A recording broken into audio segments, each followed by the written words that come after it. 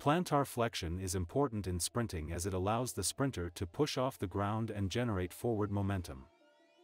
The stronger the plantar flexion, the more force a sprinter can produce, which can lead to increased speed. The calf muscles, which are responsible for plantar flexion, play a crucial role in propelling the body forward during the push-off phase of the stride. This flexion of the foot is an essential component of sprinting, and its importance should not be overlooked. Plantar flexion is the movement of the ankle joint in which the foot is bent downwards, typically in response to a contraction of the gastrocnemius and soleus muscles in the calf. This movement is important for sprinting because it helps to propel the body forward and provide stability while sprinting. GXBolt straight leg runs are vital for the improvements of sprinting because it helps to develop absolute strength within the calves, ankle joint and feet. The superior strength gain unleashes ferocious power that applies explosive force with next level like quickness and blinding speed.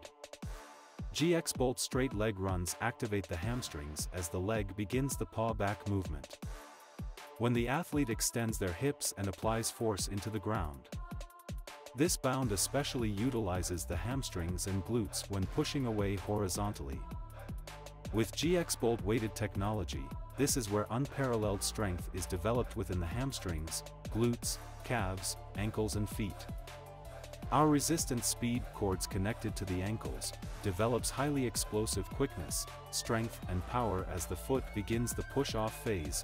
This puts the foot in plantar flexion. As the ankles are connected to the resistance speed cords, superior strength is developed within the hip flexors also during the straight leg runs.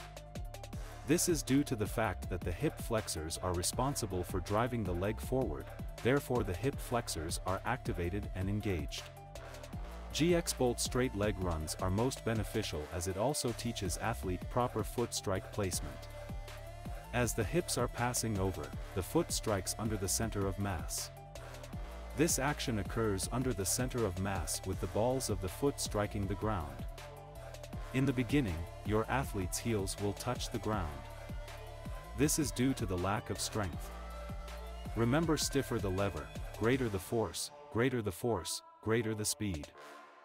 As you continue to perform this drill, strength in the ankles will begin to show. Less heel contact will be noticed and times will begin to improve.